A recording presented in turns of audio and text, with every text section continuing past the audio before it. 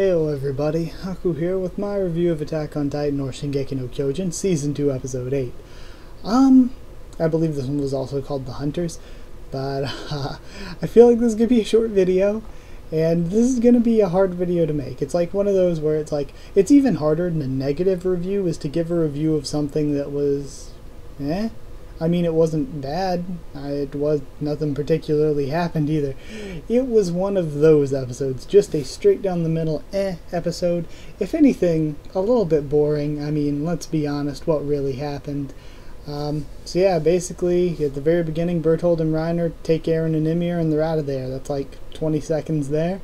We see Trost and Pixis is there, Erwin's there, so's John. We finally see where the heck he is and why ever he's there, whatever, I guess. And, oh yeah, he's there because he was with Erwin and them when they tried to do the whole Eren plot thing that was going on. Not sure why they got separated after that, but whatever, either way. We see Levi's there as well, and we're pretty much just seeing all these different characters. No real huge developments for them. Some hints to some things in the future, but nothing really at the moment.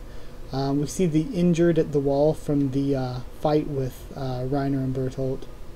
And Mikasa is apparently concussed.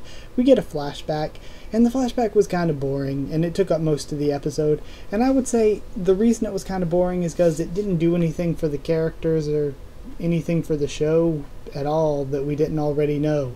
We already know that Eren got into this kind of trouble. We already know that Mikasa and Armin would always bail him out with brains and brawn respectively.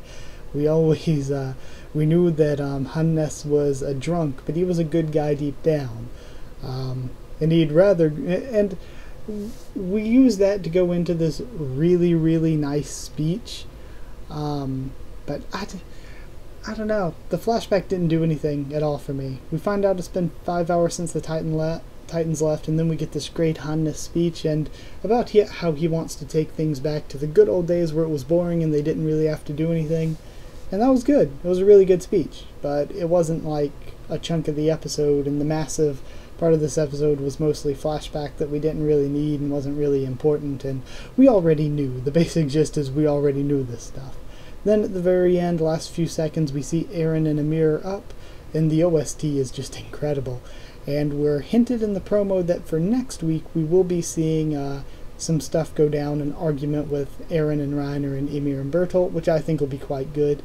So yeah, it was just one of those episodes, you know, it was a transitional episode. It was a bit boring, a bit padded out. But the thing is, it wasn't bad necessarily. I mean, there were a lot of season 1 episodes that were really slow and boring. Like, going back, I went back recently and watched season 1. There were a lot of really slow and boring episodes between the really good episodes. This wasn't nearly as bad as most of them. It was just transitional, just slow, just boring. I don't really know what else I can say.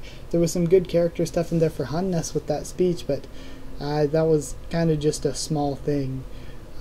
So yeah, I guess as a score, I don't want to give it a bad review though, because like I said, it wasn't bad. It wasn't bad. It was just one of those episodes. I struggle whether I want to give it a 5 or a 6. So I'll give it a 5.5. 5.5 military rations out of 10. Like Hannah said about the military rations. It's not good, it's not bad, it just is. Yeah, 5.5 out of 10. Short review. Hope you enjoyed it.